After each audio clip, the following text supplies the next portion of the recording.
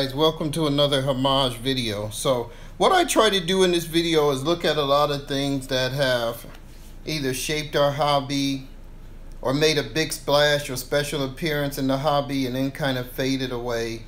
Sometimes it's stuff that only I came across, and sometimes it's stuff that a lot of you may have seen. This one is probably more that something I came across early on in my hobby. Not early on, but some time ago in my hobby, was called Usborne cutout models. And basically these are simply cut out and paste sets that allow you to build either complete buildings or in many instances even complete little towns or forts or cities, castles. So they were all pretty much themed. This one here was Roman. It was a Roman fort, so when you finish you would have this Roman fort. They came with instructions, which I used to really like, because one of the things you could double the instructions for was they had these sections of the buildings, if I can focus in on that. So they would show you these sections of the layout of each of the places, and if you did miniature or role playing, you could actually take these designations and key them to either events or items. So if you were planning a game, G2 would be this building here. So you would already make a note of what was going to happen at G2 or E2 or E3. So it was a nice little diagram or map, and I used to photocopy this, blow it up, and then you could use that separately to play games with, and to kind of map and plan whether it was going to be an attack, an assault, or whatever, or whether it was just, like I said, maybe some kind of role playing which was going to take place in these buildings. And they did that with all of them. Now, like I said, the instructions were very easy to follow. I think these were intended basically for children, school-age children.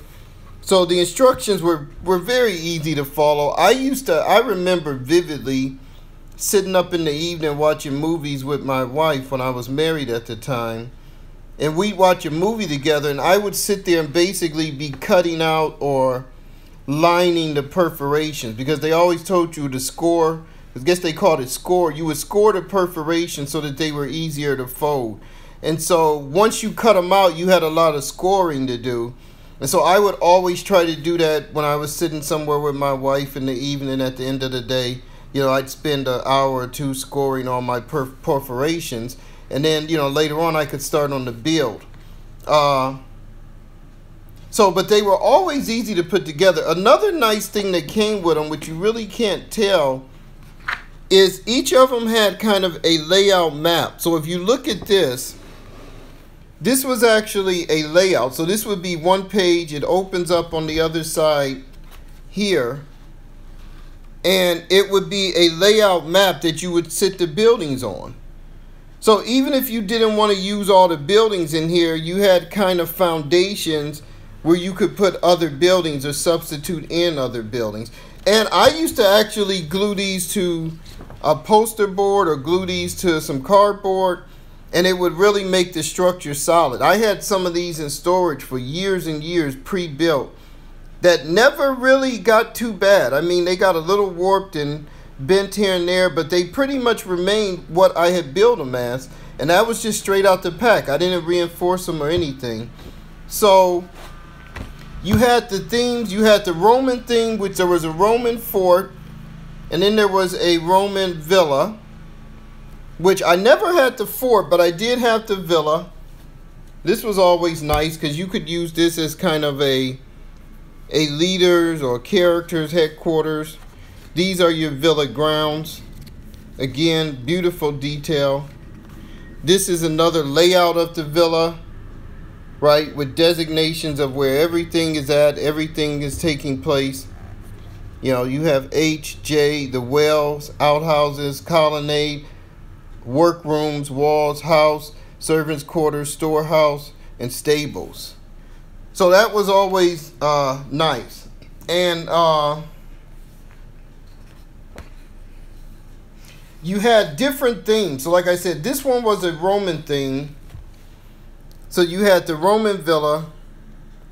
Let me bring that back out again. You had the Roman villa and the Roman fort. So I never owned the fort. This one I just picked up recently when I started trying to get these. You have a lost temple, which I actually owned and had started building, but I never quite finished. So basically it is a temple surrounded by kind of this faux jungle.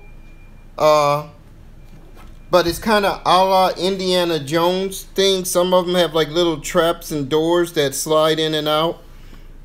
You see here, again, you have all of the areas for any kind of gameplay. If you have characters adventuring in the jungle, you can just put right here the designation. You write them down, and you write on a sheet of paper what they would encounter there. This one is actually one of the harder ones to find, although it does pop up still. You had the medieval ones. Now this was my favorite one, but before I show you this, I'm going to show you some of the other ones. Okay, so I've got the whole collection out for you guys. So we saw a look at the Lost Temple, the Roman fort, and the Roman villa. Now, there was another Roman themed one, which was the Roman amphitheater or arena, which I actually used this several times in some games. And I actually even used it as a cover photo on one of my games called A Fatal Blow. It had this false floor you could put in the arena to do little sea battles, which I always thought was cool. You couldn't really seat anybody in the arena seats, but it was definitely a scale size arena. This section would pull out and you could put figures there in the middle. So I was very glad to find this one again. This is another one that can get a little difficult to find. So after we got through with the Romans, you had a Viking settlement. As far as I know, this was the only kind of Viking themed one. But it was a Viking settlement which had a kind of a waterway, just a small town. You see a ship being constructed there, a ship on the water. I don't remember building the Viking settlement. So this again may be one I picked up subsequent when I was rebuilding my collection. There was an American fort. This one is kind of difficult to find.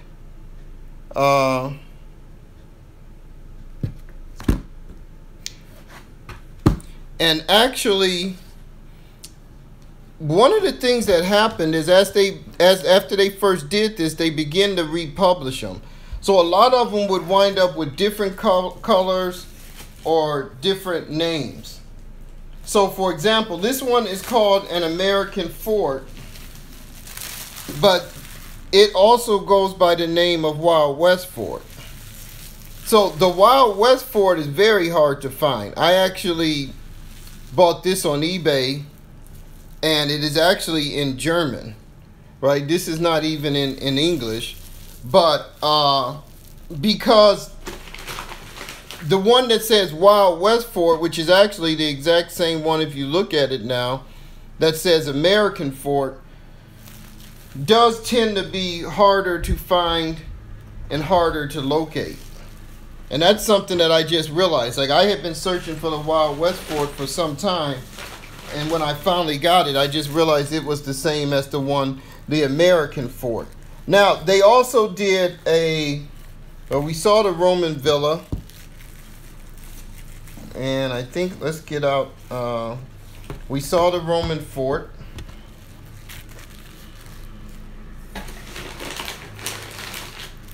So then they did medieval themed ones. So you had the medieval town, which again was one of my favorites. So this would allow you to make a wonderful town layout. And if you put several sets together, you could put a town, the village, the castle, and the cathedral.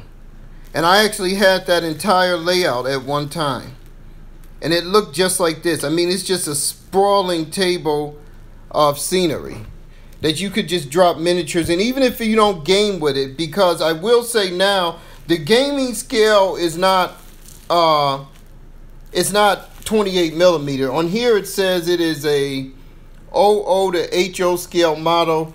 I would say these would be perfect for 20 millimeter figures or smaller. But I use 25 millimeter figures in there without much problem. They're a little large, but you can still sell it if you're just gaming with it. So I've never had any real issue with using my 25 millimeter. 32 would probably be too big, but if you got 25, maybe 28 millimeter figures, they will look just fine in here. So this would give you the model town, which kind of has a road and some buildings. This is the castle that you saw at the end here.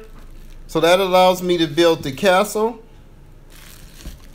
This is the medieval village, which would be this section of it there.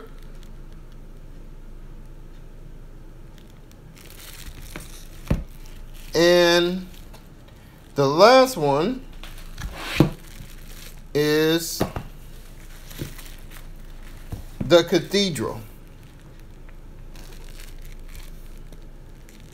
And that's the medieval cathedral, which was another very nice one that I had for quite a while. So if you can get a hold of all four of them, you would have enough to build basically an entire medieval city.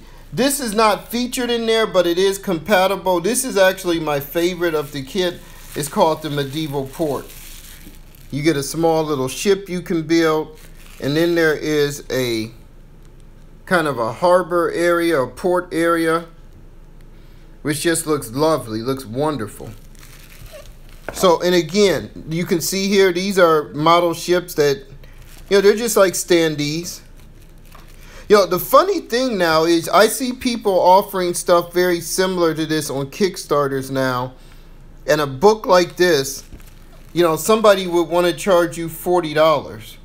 And back in the day, you could get these things for, I don't know, what was the retail price on these? Some of these were like $9, $9.95. Nowadays, the prices vary. Some of them can still be found, between $5 and $9. Some of them go $25 to $40, just depending on how rare it is.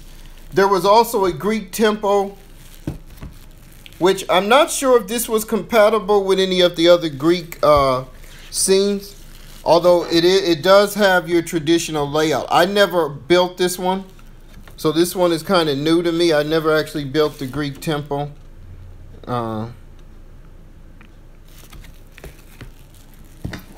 There is a Crusader castle. This one was not compatible.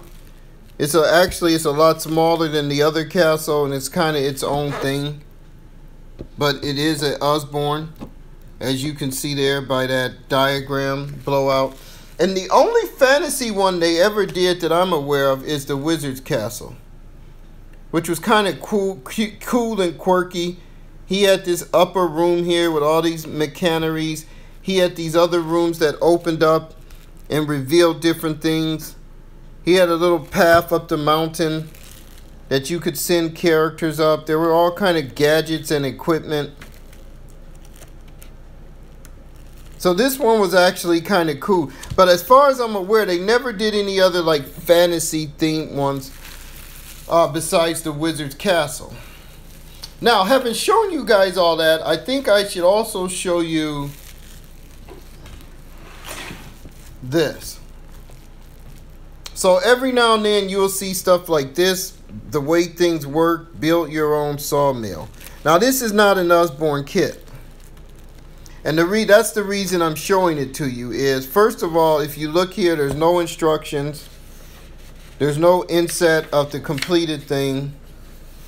And for the most part, you know, this is a lot of stuff with not a lot of detail on what you're supposed to be doing. Plus, I have no idea what scale this comes out at. You also will find things like this. Again, this is not an Usborne kit. Build your own farmyard.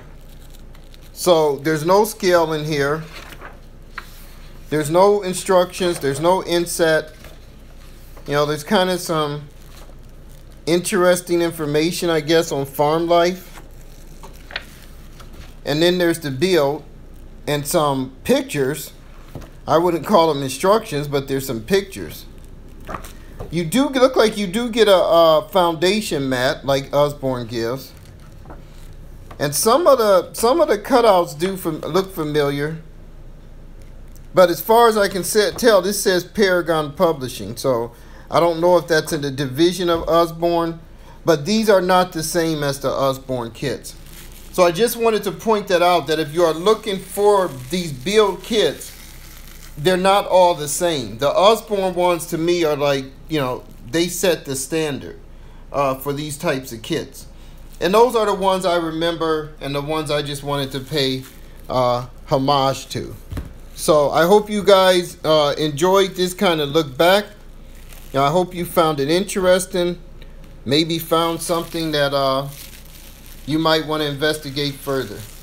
Take care and God bless.